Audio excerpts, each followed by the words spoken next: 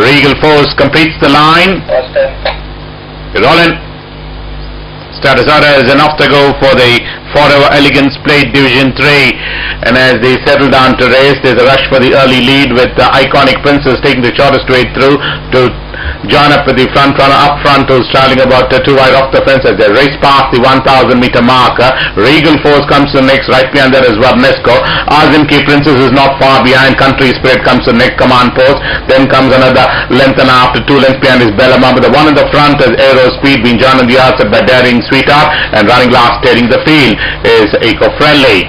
Back to the leader, they approach towards the home straight and begin to negotiate the bend. Up front is by over a length in front of Iconic Princess, angling for his run in between runners, and Regal Force also making a segue on the outside, being joined towards the railing by Varnesco, Azimki Princess. Then comes Command Post, who's traveling about 4 deep off the fence as they straighten for the final 200 meters. But up front still the leader, by about 2 to the head of Iconic Princess, just getting a reminder or so, almost 2 lengths separating these two runners. Varnesco is the one which is catching up. Then comes Command Post, but inside the final 100 meters, up front all the way to the winning post, wins the Forever Elegance Plate Division 3 from Command Post and Iconic Princess fighting for the minor placings. Then comes Country Spirit. They've been followed by Varnesco, Daring Sweetheart, Eco-Friendly, Aero Speed is next. Then comes the other runners of Azimki Princess, Regal Force, and ending up last was Bellamama.